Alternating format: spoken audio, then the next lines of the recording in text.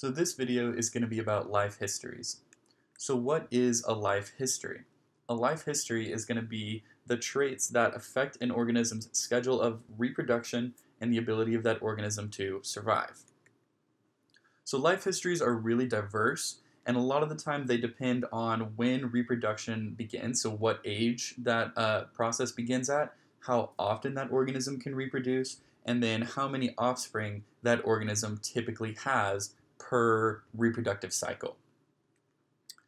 And so there are trade-offs in life histories. So for example, if an organism produces a whole lot of offspring in one reproductive cycle, then there's going to be less resources available for the parent to devote to each offspring.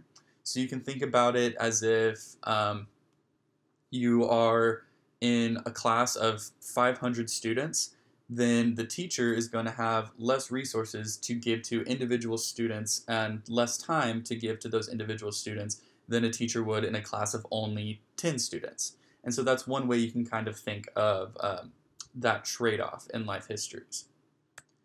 So we can characterize histories in two ways. And so this is the survivorship curve over here that we saw in a previous video. And so the two ways we characterize life histories are going to be K-selection and R-selection. So K-selection is going to be the selection for life history traits that are sensitive to population density. And so it's also called density-dependent selection. So organisms that have that are K-selected are going to be things like humans. And so with K-selected species, you're going to produce few amounts of offspring, but those offspring are going to require a lot of parental attention and energy from the parents. And so they tend to have higher rates of survival earlier on in the lifespan. And then we have R-selected species, which is going to be a selection for life history traits that maximize reproductive success in uncrowded environments. And so this is going to be called density-independent selection. And so with R-selected species, we're going to produce a large number of offspring, but give them very little parental care, very little guidance, and so a lot of them are going to die, and most won't survive.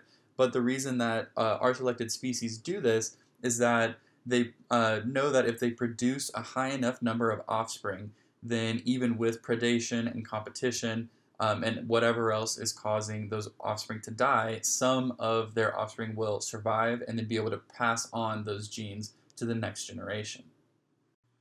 I hope you found this video really helpful. The concepts and information presented in this video will be true no matter what biology class you are taking. However, the concepts presented in this video are referencing material currently covered in Baylor University's coursework. Remember, if you are a currently enrolled Baylor student, we offer free tutoring services in our tutoring center, which is located on the first floor of the Sid Richardson building. You will find all the details you need about these services on our website, which is www.baylor.edu/tutoring. You can schedule a free 30-minute one-on-one tutoring session online or just drop in during any of our business hours. For more information about our current services, please visit our website. Thank you.